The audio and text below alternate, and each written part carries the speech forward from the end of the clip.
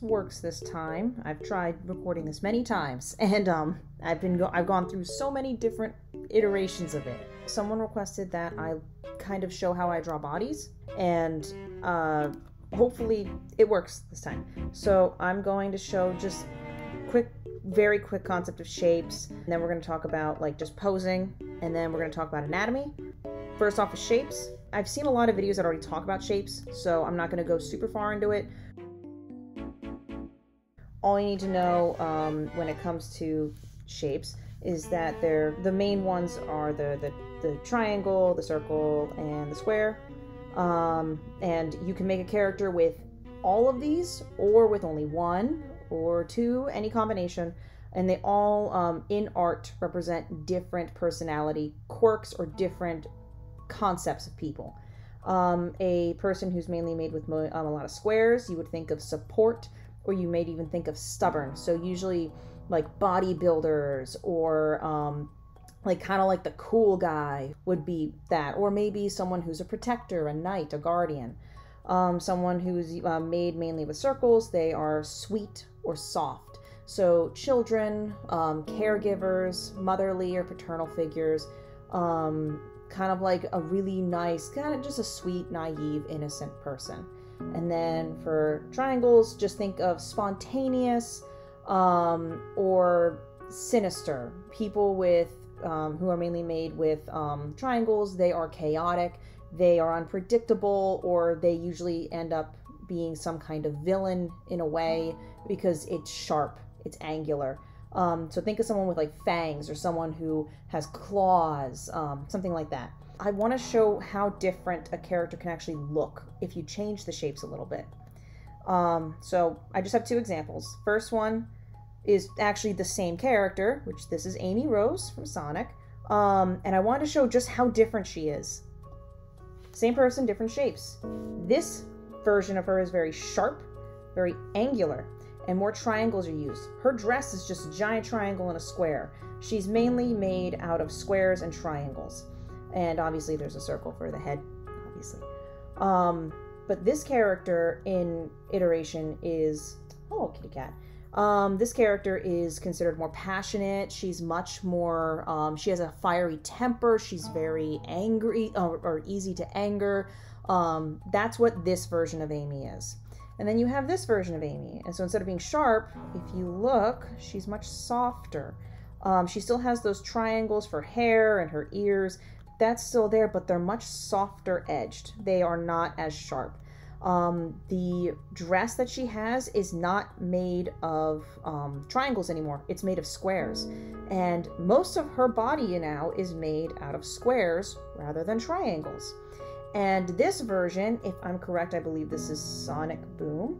I think I'm right on that. This version of her is much nicer. She's much calmer. She still has kind of a little porcupine sharp edge to her, but she's much more reasonable. And she, even in the show, I believe she's a group therapist, and she actually like sits down and talks with people about their feelings.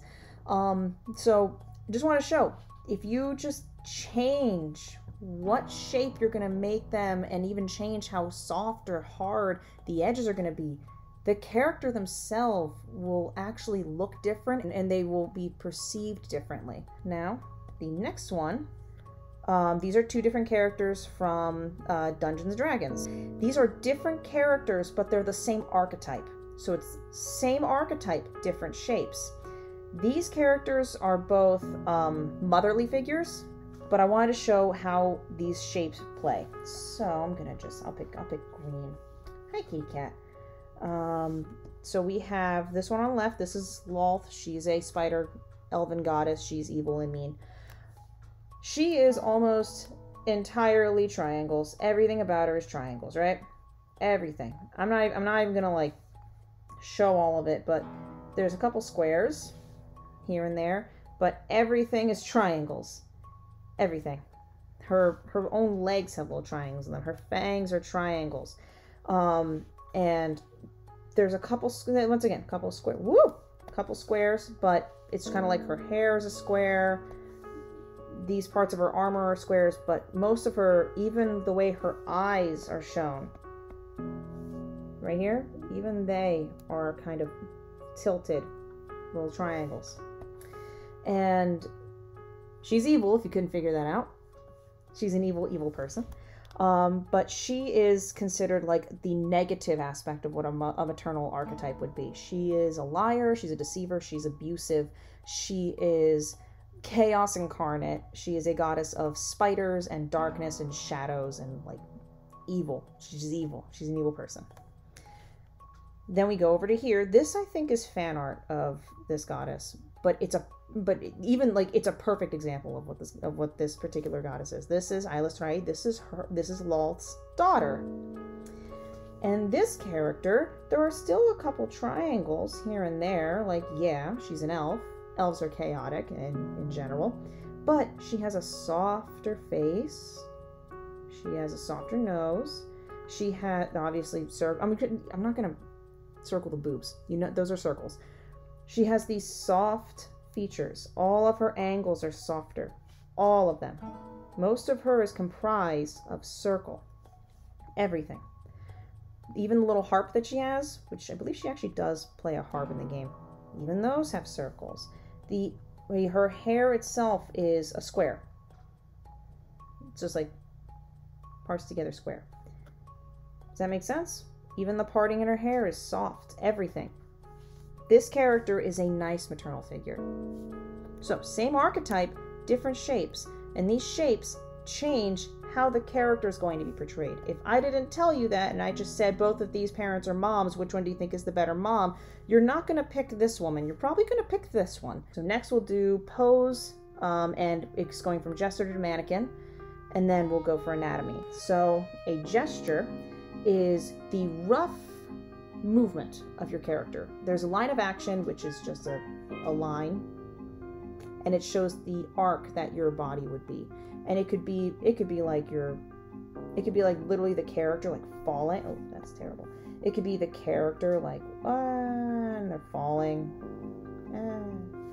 Or it could be the character is actually like this, but this is their hand. This is the other hand. That's the arc. That makes sense? So it would be like you have this character, and let's say he's sitting at a bar, so you would have ooh. You'd have just And there's a little glass right there. That's a gesture. It's that. It's really simple. Just get like a little sketch pad, little like pencil, and just draw what you see as quick as you just, I don't know, 10 seconds per person. That's all you have to do. And you'll get better and better at just kind of quick gesture lines. This is me adding myself in. Hello. So I just wanted to, I did a quick concept of anatomy that you're going to see, but I wanted to show a bit more on like just how to do, on just like proportions. So this super quick. Your hands are going to be just below your groin. So if the groin is right here, your hands actually are going to be like your fingers essentially just below it. So if you stand up, and I'll do that right now, I'm going to stand up. If I stand up, my wrist is right below where my groin is. So this is actually where your hand will start. And that is where your hand will be. If you, let me think, if I believe it was your torso should be about the same size as your upper leg or your leg, or something like that. Don't worry about that part. That's just like the basic. Let me see. When it comes to doing arms, your both your upper arm and your forearm are about the same length. And when I draw them, I would have like a little circle to just show where the shoulder is, and then I would, wherever this is, let's say that's the forearm. If I do this little dot to show where the shoulder is, then it should be about the same size for the forearm, roughly the same size. And then this would be where the wrist is. When you try to fill it out, don't worry too much about like going for precision on like this is the bicep, and like this is the bicep, that's the tricep. Don't worry, relax. Just understand that when you do this, when you're bending, you're going to be missing this one part, and then that actually helps me with figuring out how this looks. Really bad example, but I hope that helps in some way. When it comes to the legs, your upper leg is is roughly the same size as your lower leg. So if I made this as like the top of my leg, I would have this be my knee, and then I would have this be kind of like my lower leg. Roughly the same size, roughly. All right, does that make sense? Okay. And then lastly for the, what was it? No, not lastly. Yeah, we'll go for the chest, and then I'll talk about the head. So the chest, let's see. I'll do that right down the middle. So you'll have, say that's where the shoulders would be. I'm just going to draw a little box. This is how I normally figure things out on my own. So this is where your shoulders would be. So this is actually where your clavicle would be, about right there. And then you would have about a little slighter down. You would have about right here. This is where the chest would be, kind of like where you see like the pecs, right? You have that, and then the sternum goes a little bit further. Actually, all right. I'm gonna draw it at I'm gonna draw 3/4 angle, just so it's easier to like see. All of my bodies are drawn using boxes. It's just what I'm used to doing. It's how I learned to draw. I tried a couple other ones, but I hope this works. So I'm gonna draw this to just show like this is the middle line. I also know this is where my sternum is gonna be, so I can just quickly draw like an idea of that. I know this is where my ribs are going to end, or like my upper ribs, because I know there's also floating ribs, but don't worry. So then I know about halfway up from there, that'll be where the pecs will be, kind of like that. And then if you had to draw the I actually don't know what the name of this muscle is. If you were to draw more muscular characters, you know that this is kind of where that arching muscle would be, and then you can actually kind of figure out, you can start like kind of cutting in. Whoa. You can start cutting in a little bit on like on like what the abs will look like. Your breasts actually end underneath the armpit. So this is where they actually end. So you now know it's going to be a little softer looking, right? Then, the way I draw boobs, they're affected by gravity. So I actually draw them kind of like with this being the main, like most of the gravity kind of being oofed right here, right? And then I do the same thing, and I try to just show it like that. These are too big for me. This is let me see. Let me try it one more time. Not thinking, just doing, not thinking, just. There we go. So gravity does affect them. If you want to draw boobs that are a little smaller, you just kind of make them a little smaller and you make them more perky, so they're actually facing upward more. If they're larger, they would be kind of hang down more, just naturally as is. You can draw them to be bigger, you can draw them to be like thinner. There's a bunch of ways to draw them. There we go. This is kind of like a ball and socket joint. And then there is kind of more stiffer parts of the body. So this, if you have parts of your body in this, it can move. They can move up, they can move down, they can move side to side and all around. Those parts of the body are your little joints, your little in-betweens. Then you have parts like this where you can't move all the way around. If you're like this, you could maybe bend this way, you can bend this way, you can bend forward, maybe you can bend backward. But that's kind of it. You can't really move much. You're stuck in place. This would be like your stomach. And then there are other parts like your chest. Your chest can't move. Your chest can move enough for your lungs to breathe, but you can't make your chest, you can't fold your chest. You can't. Those parts, or your hips can't really move much. They can move side to side. They can, like you can kind of, if you had a hip, I'm gonna just say that's a hip. Like you can kind of move your hip a little that way. or you can move your hip a little that way. You can move like your hip forward, but that's it. You can't bend it. Your chest and your hips do not bend. Your stomach does. Your abdomen does. Your shoulder joints and your hip joints can move in any direction. Your elbows and your knees cannot. They can move 1 to 2 directions. You can flex or extend. So that's quick and very quick anatomy. So I'm going to show you how I draw just a quick idea of her body. So I'm going to do my line of action. So that's my little line of action. And I'm going to have her head. It's going to be about, ooh, hello. Her head is going to be about right here-ish, maybe. Well, I'll just be where her head's going to be. Then I'm going to kind of just do that. Because now I know. Now I'm going to just, like, this is my gesture. Boom.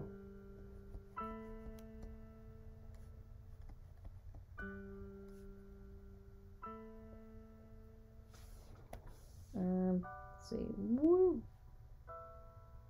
Woo. Let me see. Kind of like that. So, when I draw their body, I know she is going to be folding. So, I'm going to, I usually draw using squares because that's how my brain works. For some people, they do bean theory or the bean body. I don't know how to say it. I don't know how to call it, but it's where you have like, you literally draw a bean. And like that could be your body.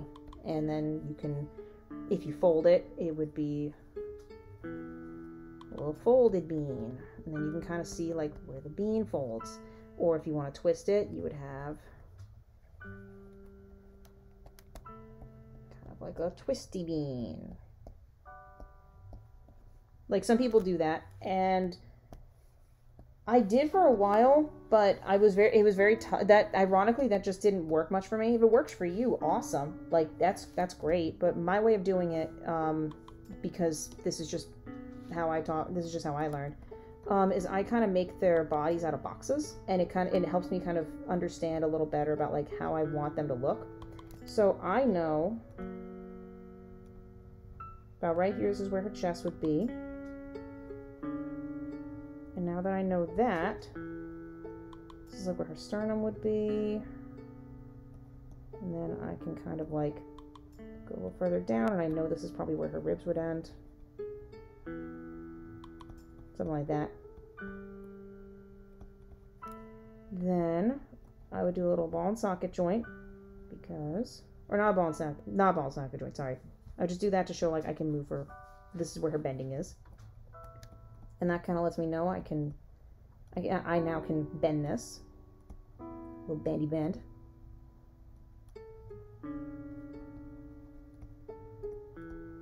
Like that.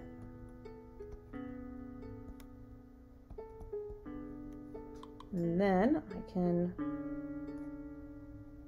show where her hips are. Like that. All right. And then, let's see.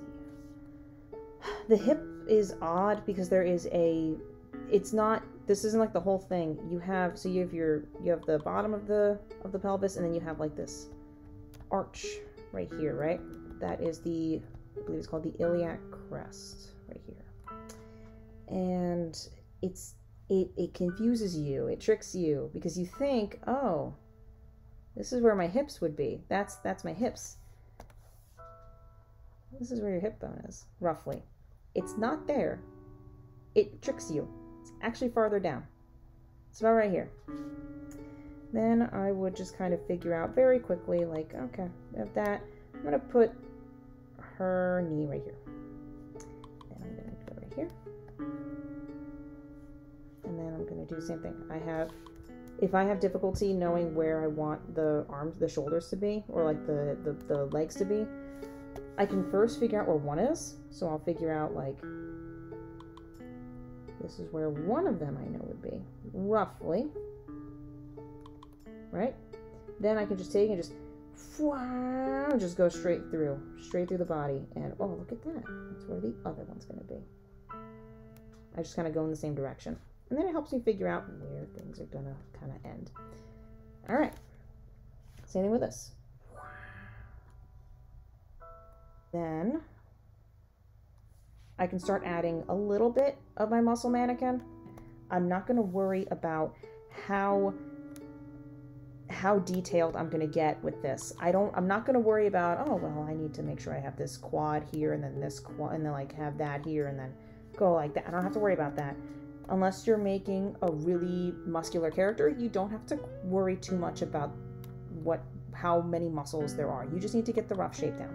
And this is a 5-year-old child. I'm not going to worry about muscle right now. So I am going to just follow this crest so I know where the legs are. So it's going to be kind of like that. And then I'm going to take this. This is where I know my knee is.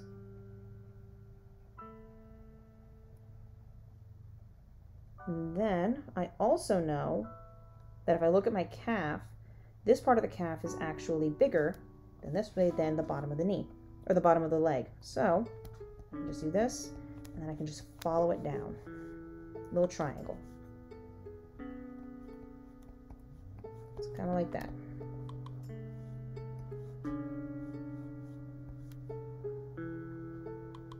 See? Little easier, a little better. Then for this one, same thing. I'm just going to do this. And then right there.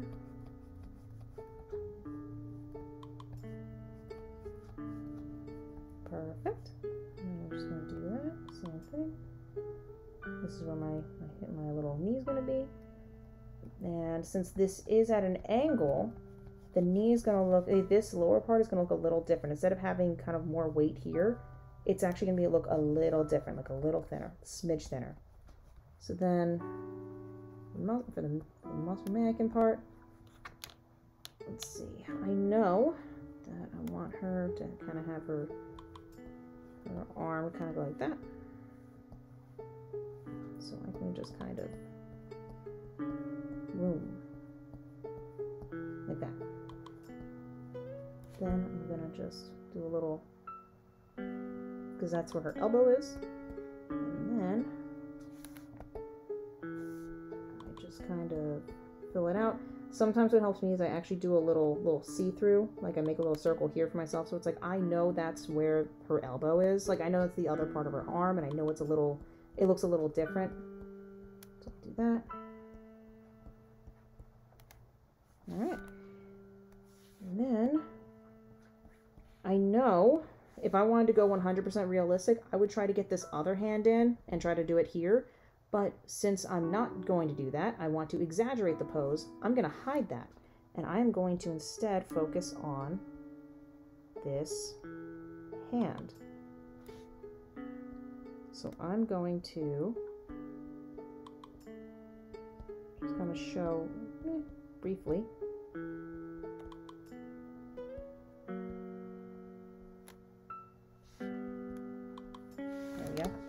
Alright, and then when I do this, I can actually start kind of filling it in a little bit, where it's like, I want the body's going to look kind of like that.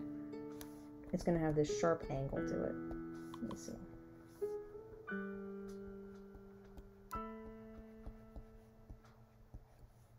Kind of like that.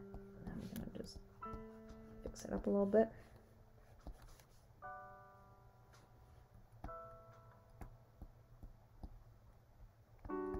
Here we go. All right, looks a little better. I'm gonna do a little circle for the ankle, and then I'm gonna just, because I know this will be like the bottom of her feet.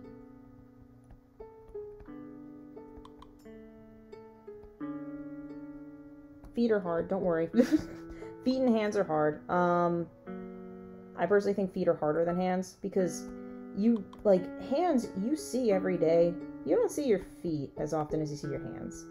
So that's just my opinion. I think the feet are way harder. But I'm gonna do that, and then just try to like get that as best I can. All right. And that is roughly my muscle mannequin. This is what the gesture lines, muscle mannequin, skeletons is what all this turns into. All right, and last thing I need to do is just figure out what I want her head to look like. So I'm gonna just kind of...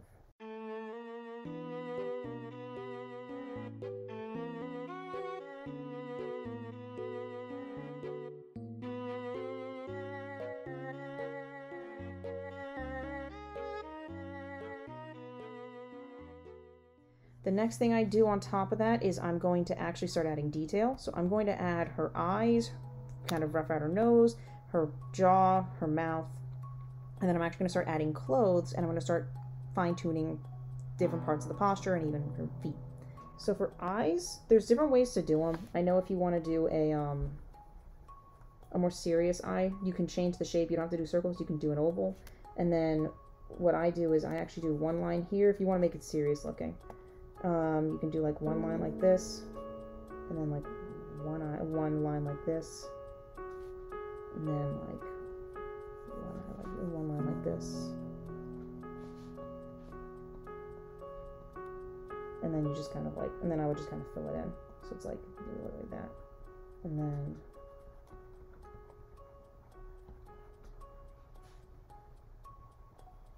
you do like a little circle for the pupil, so you know where the actual pupil's going to end.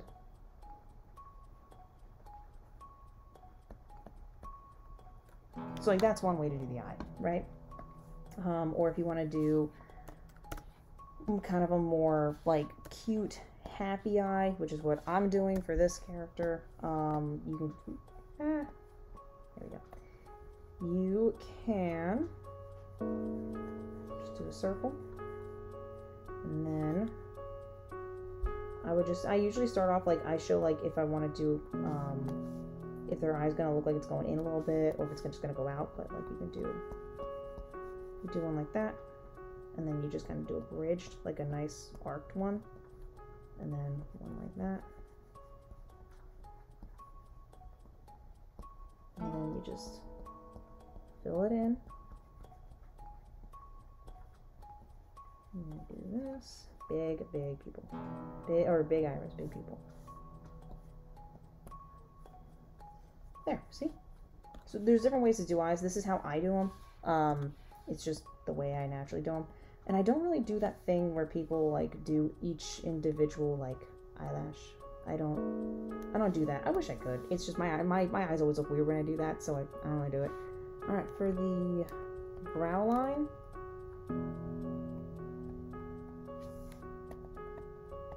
I don't know why my tablet's been acting so weird lately. I don't know. It's weird.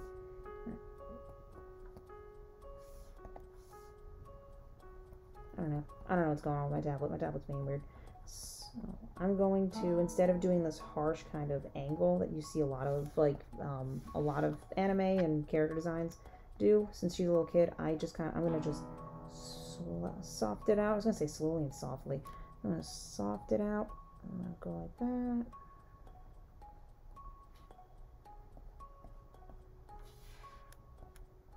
Kind of like that.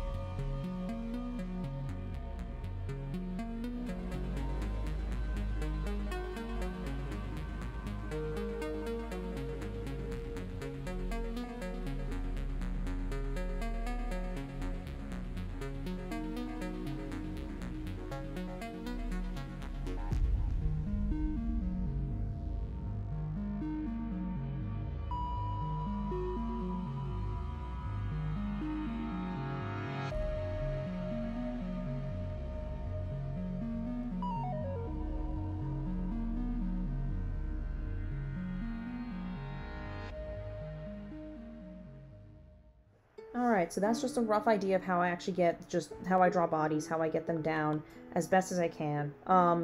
This isn't perfect. I usually spend like a way too long on drawing like one frame at a time and like one person. This is just a quick sketch. So this character has mainly it has some circles here. What was it? I know when she's standing, her whole neckline is just a circle. Her eyes are big circles. The only parts of her that are the parts of her triangles are like her little ear, because she's like a little deformed elf. Her hair kind of has these little pointed edges to it, and I use squares mainly to create her body, and kind of like the sleeves. I hope that helps in some way. If it doesn't, let me know, and I'll make a different video about like just going through, I'm just going through it.